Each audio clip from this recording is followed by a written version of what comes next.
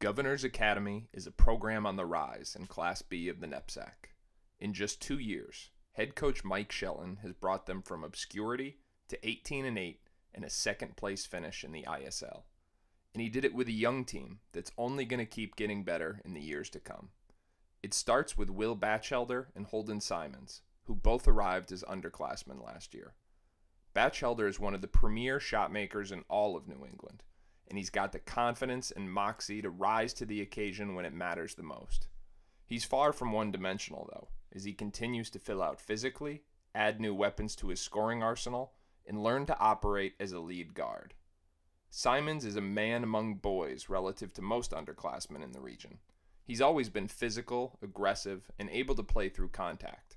But after adding 25 pounds of muscle mass to his frame in the last year, the sophomore forward is bullying and going right through just about anybody these days, while simultaneously expanding his perimeter skill set. Drew Sachs is another key returner and double-figure scorer from last year. He's a knockdown shooter from behind the three-point line and already committed to Bates. Peyton O'Leary and Veer Yadav add two more experienced seniors to the backcourt. Liam Dunphy and Marcus Bucknell provide two quality senior forwards.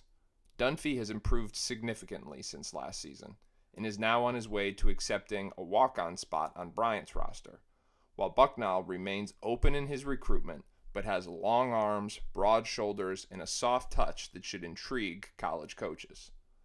There's also a pair of very intriguing juniors on the roster.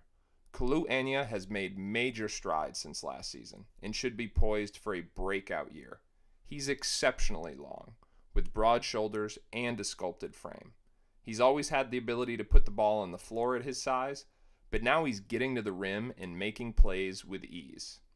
Ryan Rudnick is a 6'8" forward from Canada in his first year with the program.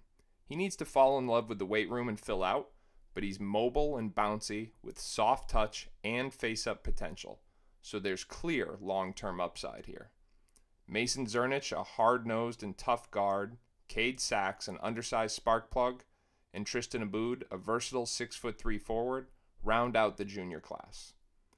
While Governors is again playing games, there's no denying that the pandemic robbed them of what would have been another significant step forward in a full season, as this is a program that is being built to win championships, and they have a championship coach here to show them the way.